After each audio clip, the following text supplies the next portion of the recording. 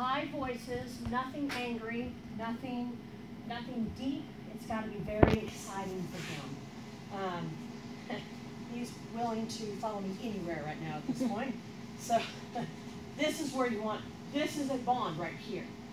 This is the only positive bond that he's had with me. Everything else today has been negative because I have a leash in my hand, right? So he associated me with bad things.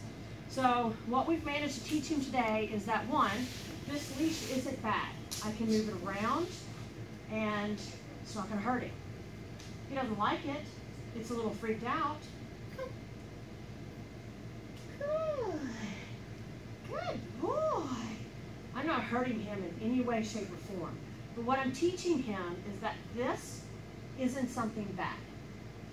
I don't care what I do with this. Come. Good. I'm also not using the leash to tell him where to go. I'm not dragging him. Let's go.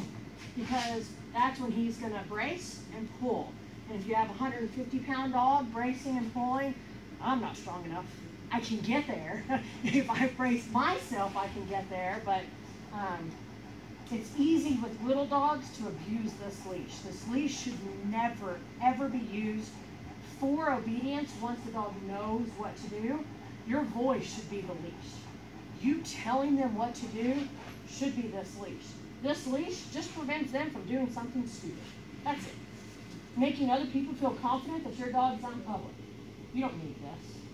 Because what happens when he gets out of the leash? Come. Good boy. That should be the only thing that he concerns himself with, not that the leash is down. It'll work the same way. Can you eat it in half? Is that a little much? Okay, good boy.